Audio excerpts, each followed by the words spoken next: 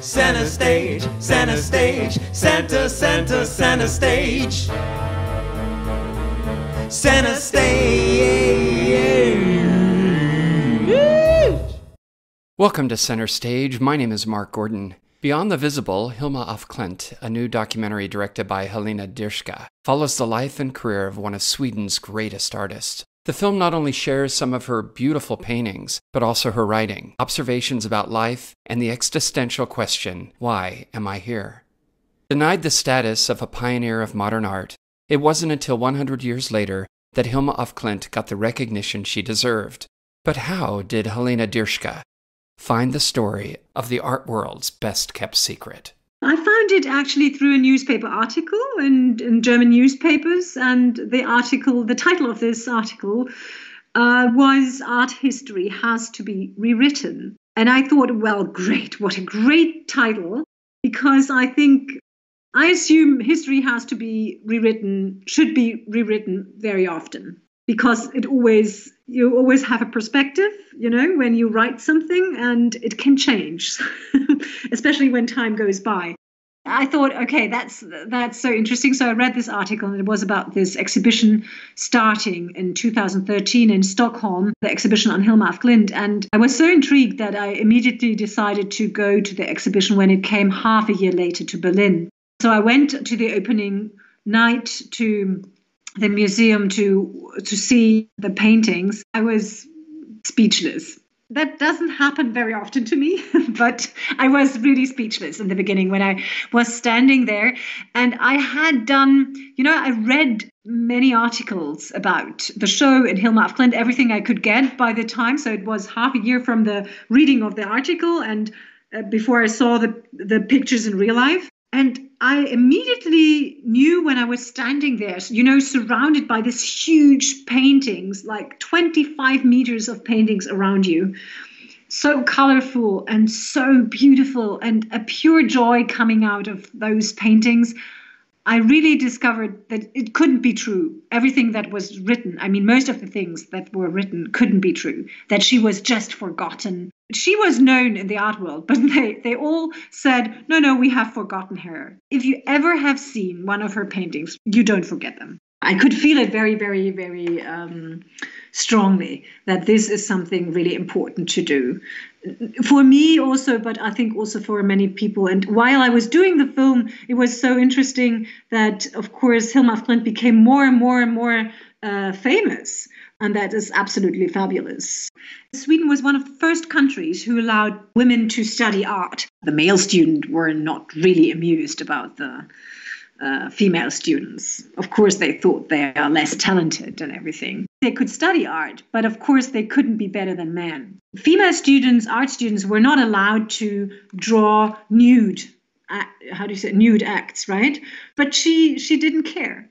She just got herself a man, and he was nude, and she painted him. And obviously, she didn't obey the rules. And if you look closely into history, it doesn't matter where you look at, literature, art, music, whatever, you find many of these stories of women who just did it, despite all the regulations they had. One of the art historians in the film also points out that at some point, even families discovered, it's probably not too bad if your daughter has a profession, because she can probably earn money, in the end, if she's not marrying. So for Hilma of Klint, it was her big luck that this was that Sweden was so much further ahead of their time. So they were one of the first to allow women to study art. I'm tired of this stories about women who couldn't do this and couldn't do that, because there are so many stories about women who just did it. And that's what I like about Hilma of Klint's story. She just did it. It was a very male world.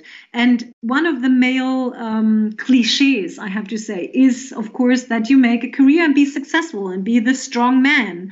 And of course, this is no less important to men than to women. I think it's very frustrating that this is such an uncommon thought, obviously, to an artist who probably thinks, I'm not interested in a career. I'm not interested in doing what you call a career. I'm not interested in making a lot of money because you think my work is worth it. But I'm interested that the people want really to know what I am doing and really follow my questions in life. I feel that Kandinsky, for example, he has looked a lot of like that. How is my career? How important can I be? That's why he wrote it. I have done the first abstract painting. And now it's not him. But Hilma af Klint, she didn't care about that. She really didn't care.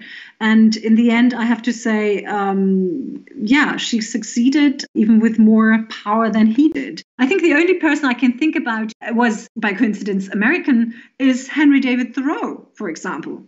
He also lived this way. By the way, he died in the year Hilma af Klint was born. Those are people who are really, really important to humankind because they really show us what is important, not just in their lives. We all die in the end.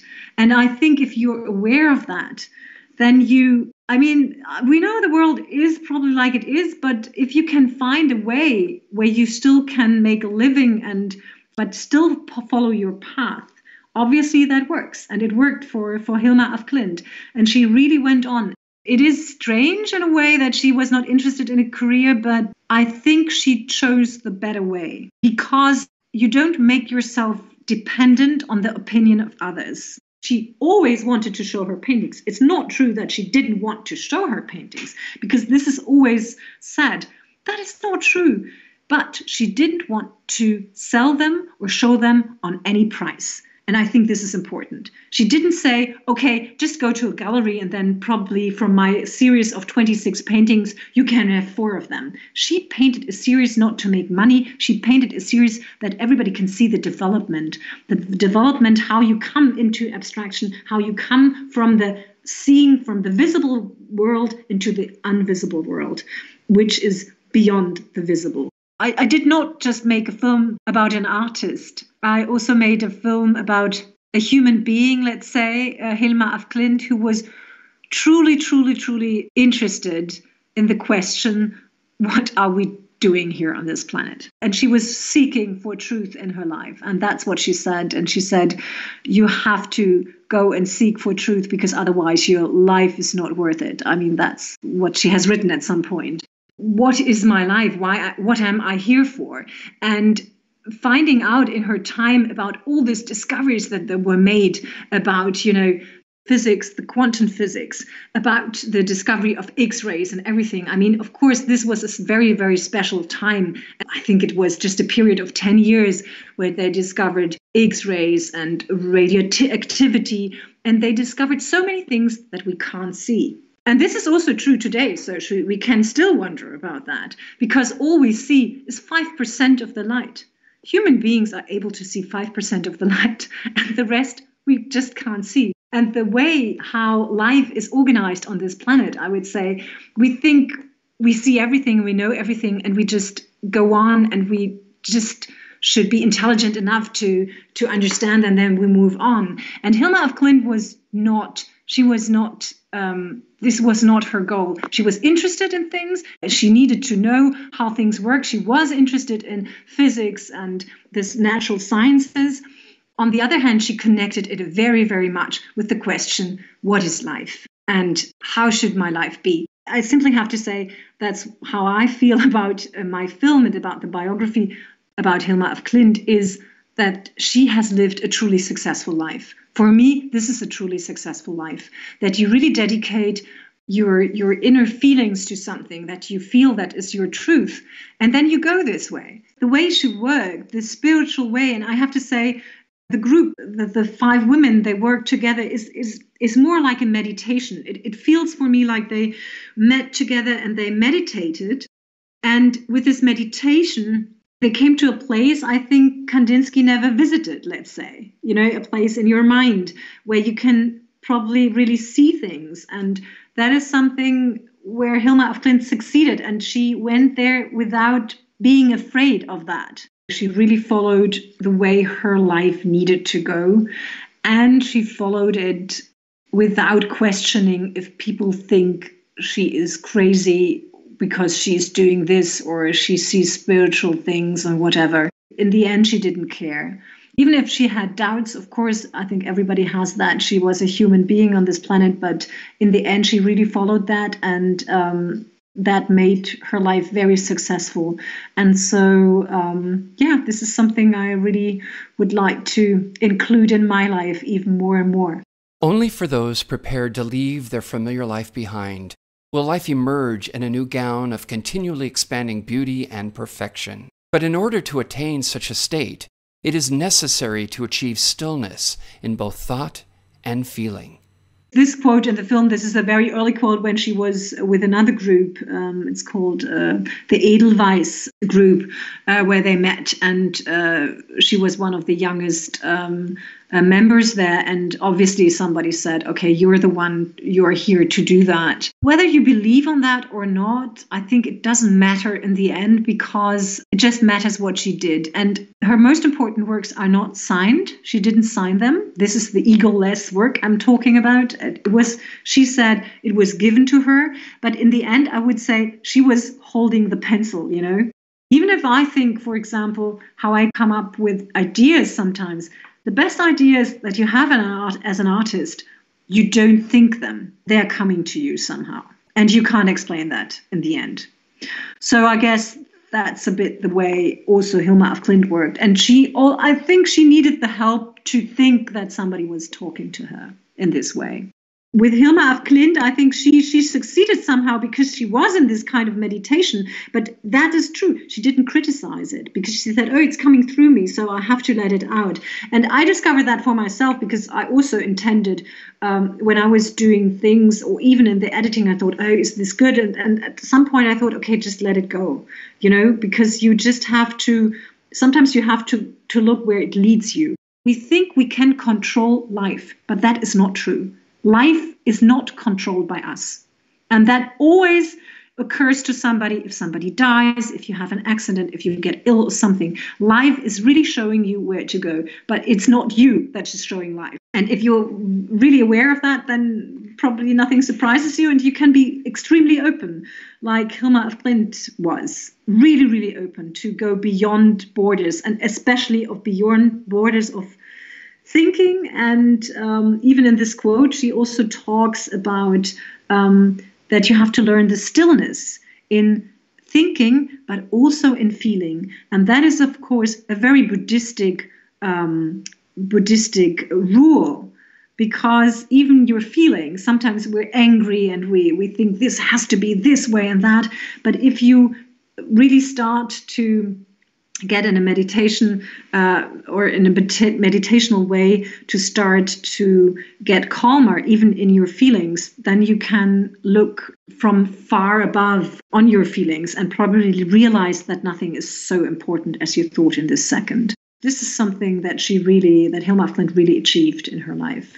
A spiral signals development, and if you follow a spiral inward towards the center, you can think of that as going deeper. Yeah, the spiral is a very important form she always uses. This is also something that comes from theosophy, because it means when you go with the spiral that you can go to deeper meaning and to real depth.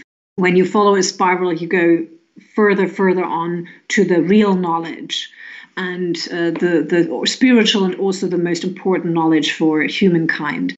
That is also the reason why she planned this the spiral-shaped temple for her paintings. And this is also a question what I would now like to discuss. While I have done this art history question in my film, I mean, I said it out loud that she was the first, we know it right now, and I did that in the film because otherwise nobody would have listened. We needed to point that out because those are the rules that are made, and that was important. But now I think it is more important to ask the question, where should Hilma af Klint belong to? Does her work really belong to a museum? Because I think this goes even further. As we already mentioned about how Kandinsky and Klee, they all went on and thought, okay, I want to hang my work into galleries and museums. And Hilma af Klint didn't. I'm not saying that it shouldn't be done. I think it should be done. But I think in the end, Hilma af Klint should get her own temple, or at least her own place. And that probably should be in Sweden, somewhere near nature, or she should get a place where people can sit down and also think and really feel the stillness and the power of her paintings. There are always challenges that arise when making a first film.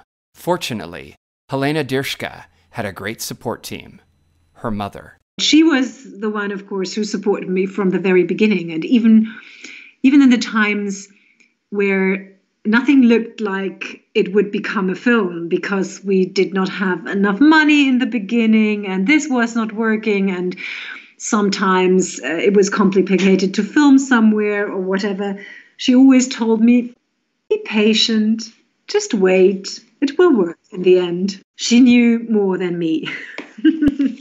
Last year, I traveled really almost the world with this film, from film festival to film festival. And I went to a lot of screenings. And after the film, the audience, they approached me deeply, deeply touched.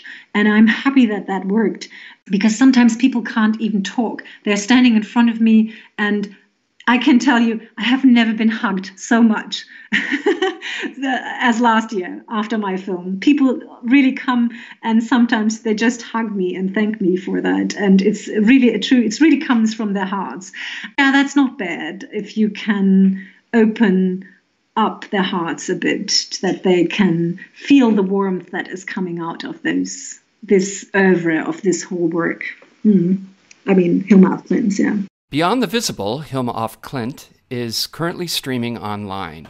For more information, visit kinomarquee.com, KINOMARQUEE.com.